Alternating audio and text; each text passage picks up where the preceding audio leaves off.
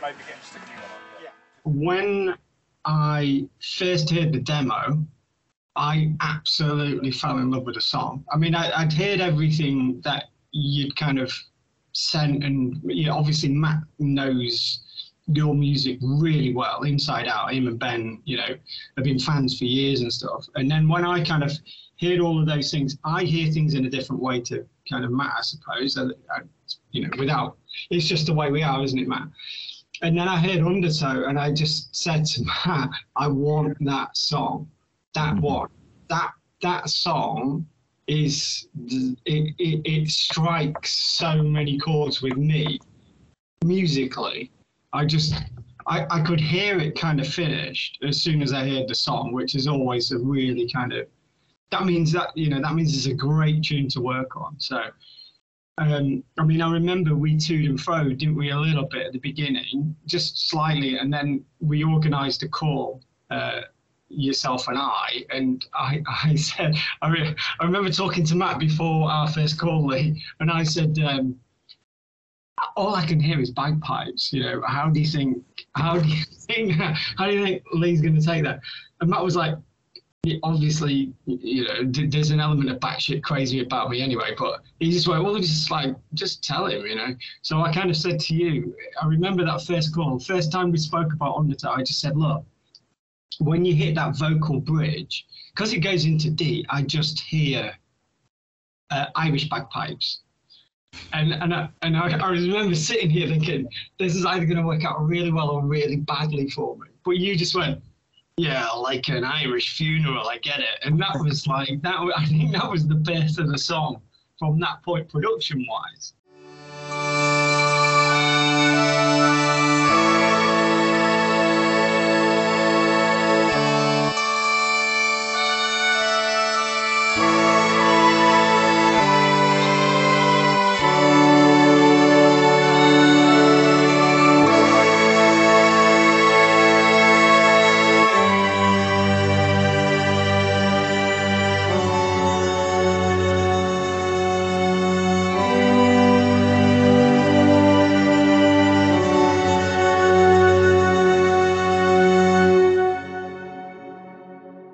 So, it's such a sad, lamenting song. And I mean, I grew up with all sorts of being British, we grew up with the Pogues and things like that. So, we're always exposed to the Irish music anyway. And Uilleann Pipes are keyed in D as well. So that bit where it hits that vocal bridge, because it's in D, the first chord is the D. So I just hit those Uilleann Pipes being quite triumphant there. It's almost the save my damned souls part, isn't it, really? So I think that was kind of the start of the idea that we kind of discussed, really, which I think kind of worked well. I mean, what are your thoughts when I said it? You must have thought, yeah, well, he's batshit crazy, or B, he's batshit crazy, but he might be onto, or B, he might be onto something. From the moment you said bagpipes, I heard it too, and I said, wow. Yeah, that's gonna be cool. It captures a moment and a feeling, and it's the music and the words and what I wrote and what you came up with, the arrangement just go together so well. So it was all there, and I didn't have a doubt in my mind. Yeah, I mean, it's not something you would traditionally think country music or outlaw country or whatever. You wouldn't think, yeah, bagpipes, that'll fit. But with production, it's more about the song itself and how you kind of put the emotional kind of tapestry of sound together, I think. So I mean, I remember I was having a conversation with Chuck about strings, because when I grew up, my uncle used to play me lots of old records. I used to kind of sit on his knee and fall asleep on his knee, and he used to play me things like the Kinks and Moody Blues and all sorts of stuff, Led Zeppelin, these kind of things. But the Moody Blues, I really loved the Moody Blues, and they were very good at strings. They obviously had good classical arrangers working the strings for them, and then that bit leading into the bagpipes, I just heard those kind of big sweepy Moody Blues type strings again, and that really suits that. And when it goes back out again into that kind of little tiny kind of more legato bit after the triumphant bit, you know, recording the Undertow, you know, just putting those big, sweepy, Moody Blues type strings in as well. I think that kind of, because it makes you feel sorrowful. That technique that you were talking about, the frozen string technique, that really brought a lot to the table as far as the grittiness and that. Yeah. Supporting the grittiness of the song overall, you know, in the strings. It wasn't too clean. It was that frozen string kind of technique. Yeah, I mean, because my background, obviously, because I came from a classical background, and then got into kind of music, and then into studio recording music, and then got into dance music, and that experimental dance music thing still lives inside me. So I kind of like any weird technique that anyone in the world is trying to kind of use. I'm always like a bit intrigued by it. But lots of the classical guys in Scandinavia, they do this thing, it's called frozen string. So it's a string technique and it's a recording technique kind of mixed in, and they just sound really like harsh and weird in a Scandinavian way, you know, but very cold, you know. So the frozen string analogy is quite cool, but you know, with that kind of undertow thing, that you know, this whole, you know, the ocean and whiskey and drinking and you're lost at sea and you're never going to get found, and you know, it's that kind of, it needed something cold and detached and lost, you know. So I think those frozen strings, you know, I played the track earlier. It was funny, I dug it out. I mean, what is it, like 4 months ago we worked on it? And I dug it out earlier and had a listen to what, because obviously what I'd done quite quickly. And I listened to it today and I was just like, yeah, they're like, you know, they're quite stark and kind of, you know, punches you in the chest and rips your heart out and beats you over the head with it, doesn't it? Which is kind of the point, isn't it, really, of the song? Yeah, so. I think a couple of things on the song, on those bits that jump out, is like those bagpipes, because like the vibrato in the bagpipes is quite deep, that it almost pulls, like in the solo there's like a real like couple of discordant notes that make it really sad. There's like, that's just an accordion, it just playing two notes. I played that to Chuck, like I just heard, like it's French, isn't it, basically? You know, that it's kind of a bit, you know. Yeah, but also like with having the bagpipes in D as it comes into the chorus, because the vibrato's large, it almost has a kind of a discordant, flattened feel to it, which most people would always go for a sharp to make it be more, and it goes, it like makes it grittier and dirtier in the way that sound, because it's got quite a large EQ, you know, so far as it takes over a lot of space. So you mean frequencies, the frequency range? Yeah. But it just waves over the whole thing. Yeah, it's pretty neat. It was funny when I was listening to it earlier, because I do things and then don't kind of look back, really. It's not my thing, you know. Once I've finished it, I probably never listen to it again. Just kind of move on.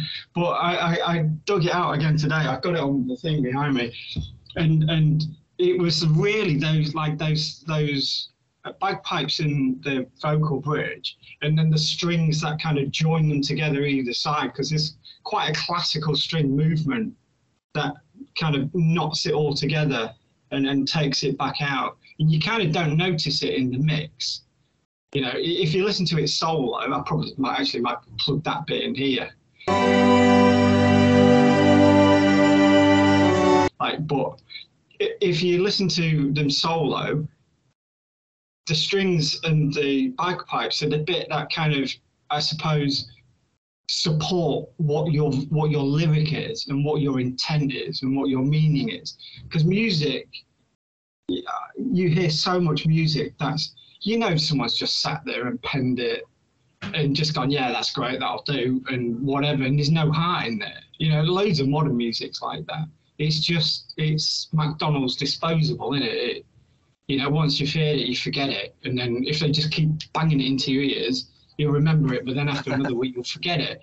Whereas old, great music, you remember it forever, don't you? I mean, Chuck and I had this discussion, that good music is like the soundtrack to your life.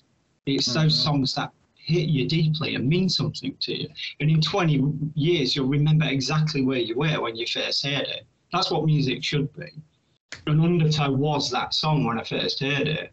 I mean, I know you've got a ton more songs, and I know we're talking about working on a lot of different songs, but I think Undertow just struck those kind of really painful chords in my heart, and I think, it deserved that kind of, I suppose, for want of a better phrase, kind of meticulous, kind of almost classical arranging around it. And I know that's not really a country thing, being a Brit and that, but it's what's right for the song, isn't it? The song deserves whatever it takes to make it emotionally what you kind of put into it. So I think.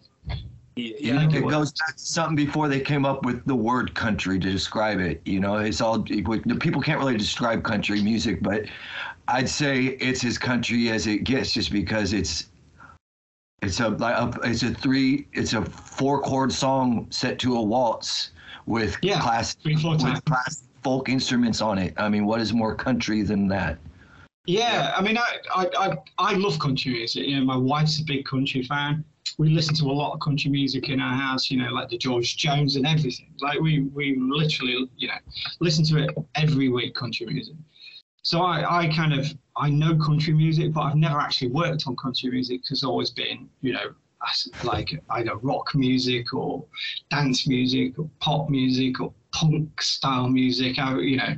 Being British, it's not country isn't really a thing you grow up with in England, is it really? Apart from obviously Dolly Parton and Kenny Rogers and all those old classics and stuff. We grow up with, Led Zeppelin and the closest thing to country we have here would be folk that's brought in.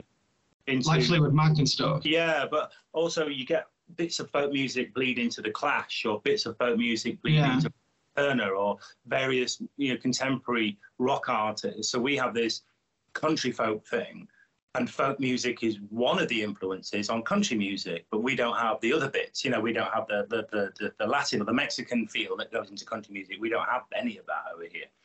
So it's just, we've only got bits of the core of country, which is from folk. So we come at this from a different country music. Yeah.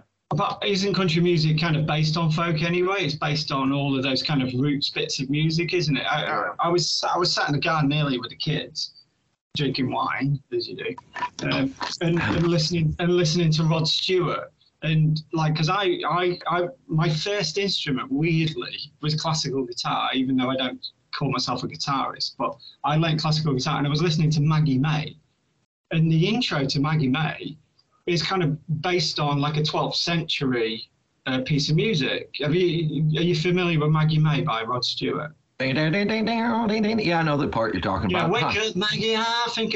But the intro to it is a classical nylon string guitar part based on a 12th century folk piece of music. I was like, I haven't ever noticed that before.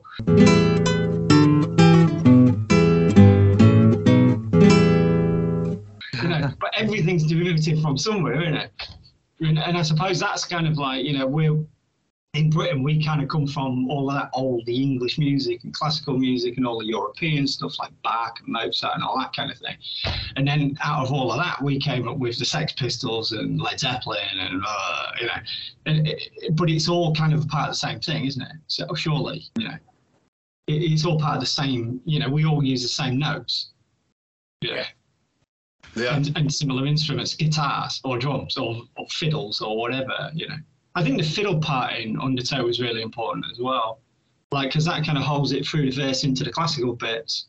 If you notice it, if you listen to it, there's just like this soulful little fiddle line that kind of goes into the more classical strings, then into the bagpipes, and then kind of out with classical strings, and that little fiddle part just kind of connects them all together, I think. But I love the fiddle part, man. I like the way it comes in on the intro. You know, the song. Yeah.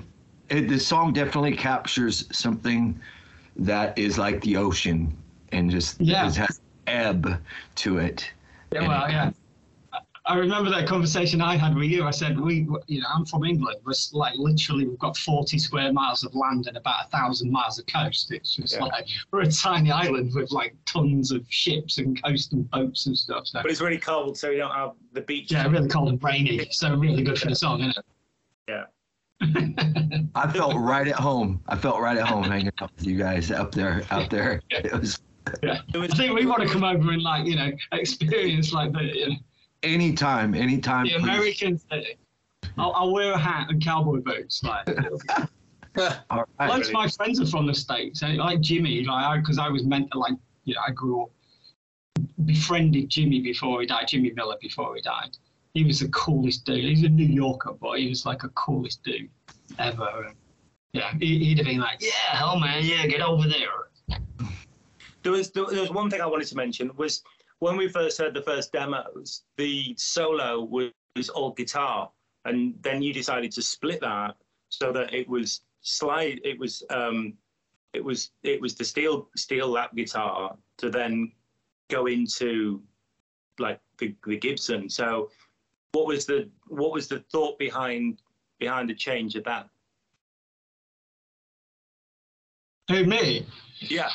Well, I mean, I had the discussion with Lee about that, and I kind of, because it sounds old, this song, doesn't it? It's got a very old sound to it, So what you have to do is you have to treat it with a bit of respect, the tune, when you're recording. So, like George, who I work with on everything, basically, because George's background is in Abbey Road, and he's done his... George Schilling. So like George is a renowned, like world-renowned record producer, but me and him work together on pretty much everything. I've known George since I was 22. Like, we've been friends ever since, and we always work together. And I said to George, what we need to do is make this sound very old. We'll have to record it all. So, like the desk that we recorded on in the studio, that used to belong to Radiohead, that Neve desk, that vintage Neve desk. So we used old Newman valve mics. We used all the signal routing through all of the oldest compressors we could find. And then when it came to that guitar solo, what I wanted to do is, I remember having a discussion with you, Lee, and I said, it needs to sound like, Cream, Sunshine of Your Love, or it needs that old, valvey, proper, sympathetic to the song kind of sound. So originally the demo, it was on an acoustic, but then I thought the mix between, your kind of, that sound that we tried to create, that kind of Cream sound, and then with Chuck's slide guitar, just a little bit cracking at the top end and stuff. I just think because they sound similar, but you kind of know that they're different. So it's almost like a schizophrenic solo. It's like in two parts. The conversation, yeah. Yeah, that's exactly what it is. Yeah, it's like the two parts of your brain talking to each other. So I suddenly made it a conversation. Yeah. Yeah, absolutely. Yeah, but not too dissimilar. So you still know it's the same person. I like how it's just rooted in mental illness. It can't get any scarier or more discordant. The other guitar part comes in, and first it starts with Chuck's solo, slow and creeping, and then all of a sudden it just explodes with something even fucking wackier.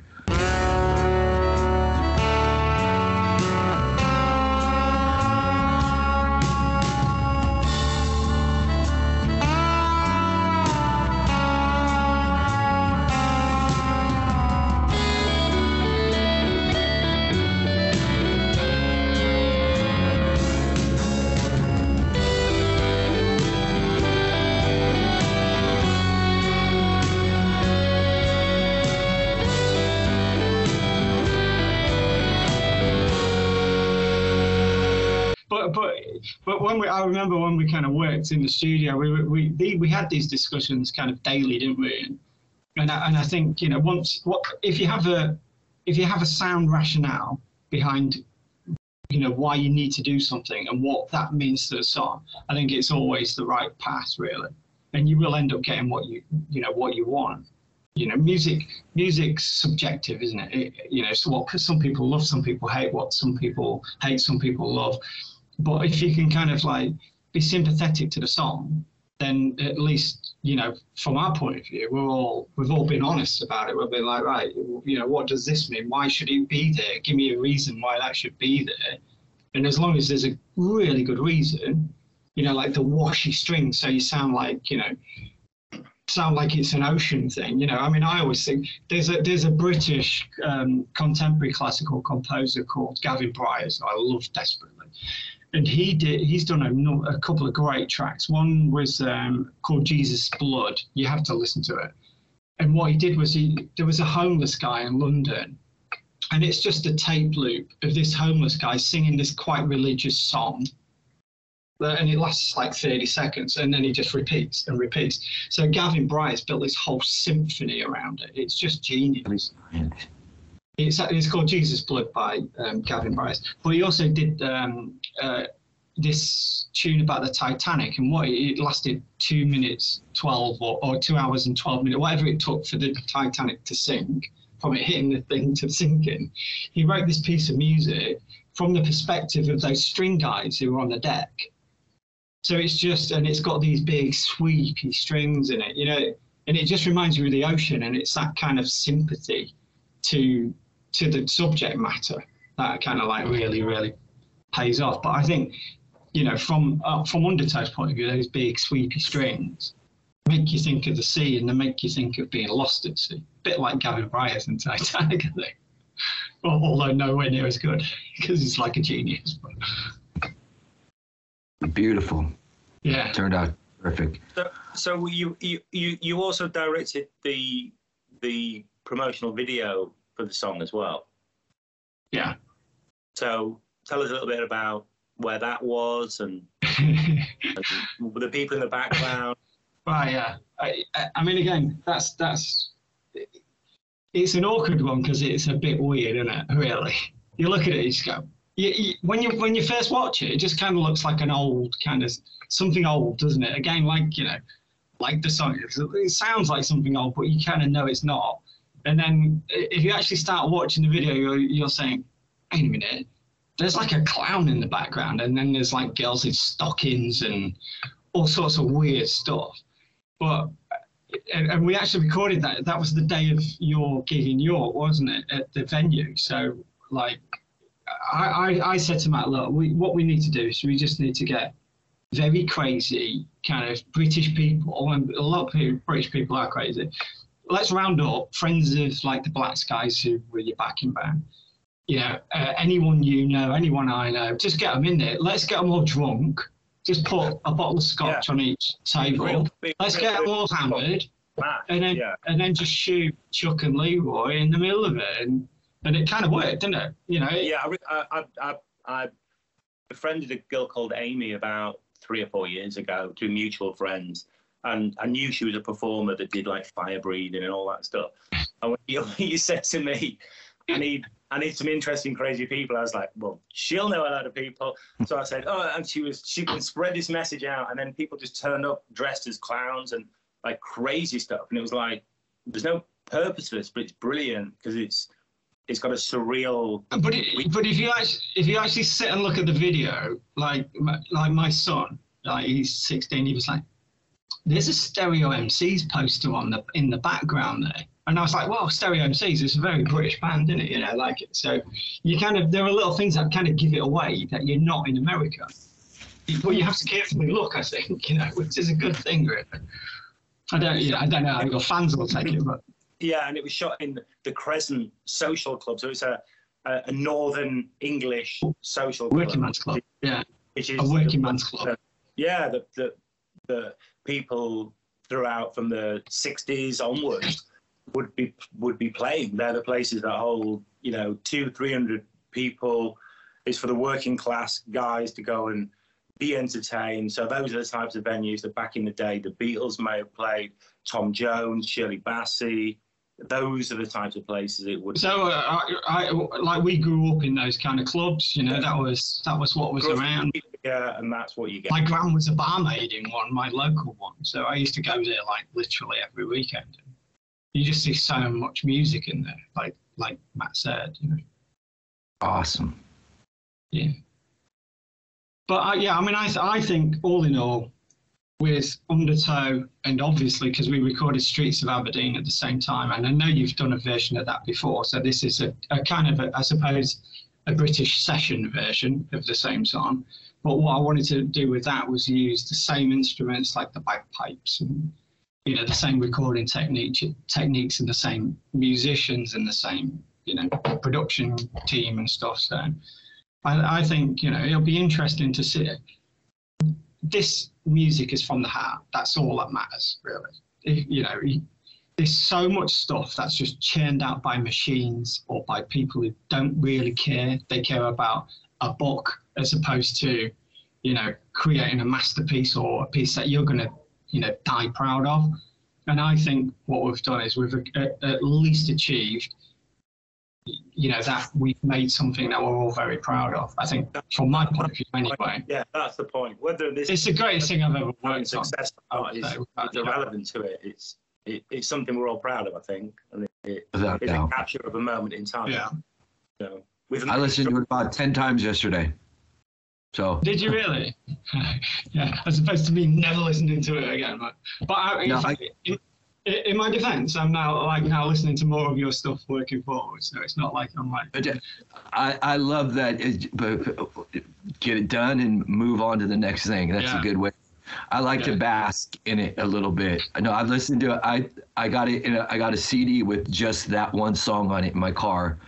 And my CD player doesn't work all that great, so it's like hit or miss if the CD player works. But if I'm listening, I put the CD on, and it'll work for a day or so, and then it'll spit it back out. So I blast it. And I miss CDs. In fact, I can't listen to it too much because it makes me want to drink, and it kind of will send me off into a whirlpool of whiskey. If I listen to it too much, I get drawn into that whirlpool of whiskey, and I don't know what's going to happen. So, you know, maybe I should put it behind me. That's funny. I love CDs. I miss CDs. I can remember, like, I used to have that Beatles album, and I removed Yellow Submarine from it. Yeah, we cut the Beatles album because I hated Yellow Submarine so badly. Great album. Just take that tune. You removed it from Revolver. Yeah. I do remember that. I hate that song. So I had the album, like I put out the album cover and everything, and just like remove that one track because I thought it was appalling. It should never have been on the album. Yellow Submarine. That's one of my first experiences with music. Was singing a song in grade school. You can hear how depressed John Lennon is in the backing vocal. He sounds like he wants to like hang himself. It's awful. Let's not go there. Okay. Knob off all the Beatles fans. Can of worms. Yeah. Anyway, right. Well, I mean, great to catch up. I think, you know, we look forward to the release as much as you do, I think. Yeah, and I think we're gonna be very happy with what we've done, regardless of anything else. I hope your fans kind of accept that flying thousands of miles across, you know, the Atlantic to record it here was a good idea, because, you know, we did it with sincerity and with our hearts. So hopefully it's beautiful. It shows. Yeah, you know, and if they like it, on them forward to the next one, I think, and well, historically, the passing backward and forward between America and England has gone on. You know, the Rolling Stones tried to be Muddy Waters. You know, Elvis inspired the Beatles. You know what I mean? It's gone on. These things have gone on forever. You know, and you end up with bands like Fleetwood Mac, which is a mixture of the two, or it just goes from one to the other, to the other, to the other. So everyone else, in a kind of way, doesn't really exist in this relationship between America and the UK. So us to try and approach, because country is not natural in England, but to try and approach what we can do that is similar to country, then and bringing your outlaw country sound to it that's the product of what it is. So maybe it's old. I don't know. I think they're gonna love it. I think the fans are gonna love it. I agree. Yeah, let's hope so. Well, we're going to find out soon, aren't we? Yeah, it's what it is. Yeah, Paul, I don't want to work with you ever again. It's the next girl. No, everyone hates it. Yeah. No, it's just, no. People love it. They're gonna love it. They're already, the people I played it for are already loving it. Yeah. Yeah. Well, everybody that we've played it to, and like, because we have a big circle of musicians we work with, and they're just like, wow, like, die for a song like that. It's just, and it's all about the song in it. Let's be honest.